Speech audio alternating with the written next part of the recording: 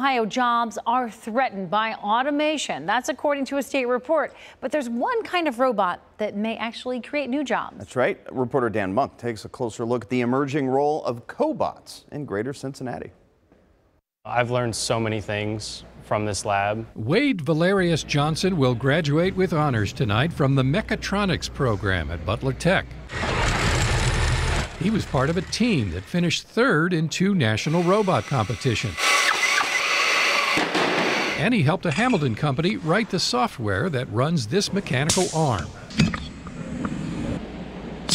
Just looking around the room, there's so many things to learn. And that made him a target of corporate recruiters. I have a job lined up at Procter & Gamble. I could have 110% job placement right now with students that know robotics programming skills. Let Mr. Sperna tell you about what goes on up there. David Campbell has been teaching those skills for 26 years.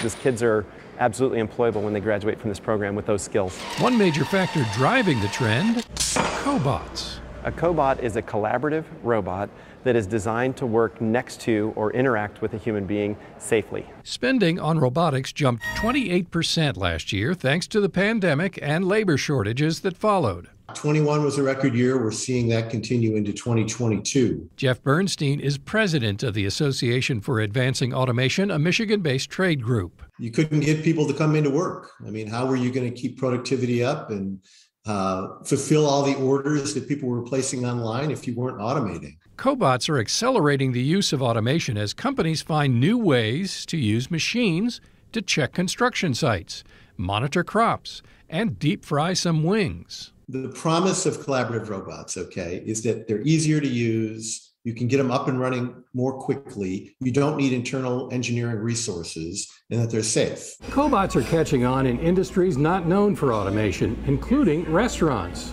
like this Skyline Chili franchise in Fairfield. I'm interested in automation if it can help us. Robin Curlis leases a cobot named Servy from California-based Bear Robotics.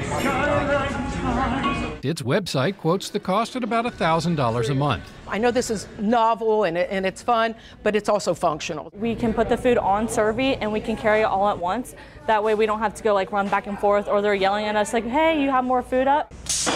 Back at Butler Tech, Campbell is working to expand his program to the Spooky Nook Sports Complex in Hamilton. We could easily place 75 to 100 workers every single year in industry directly related to robotics, cobots, and automation. And one of P&G's newest employees is thinking about college someday. I don't want to go off and get into a bunch of debt and spend a whole bunch of money on something I might not use.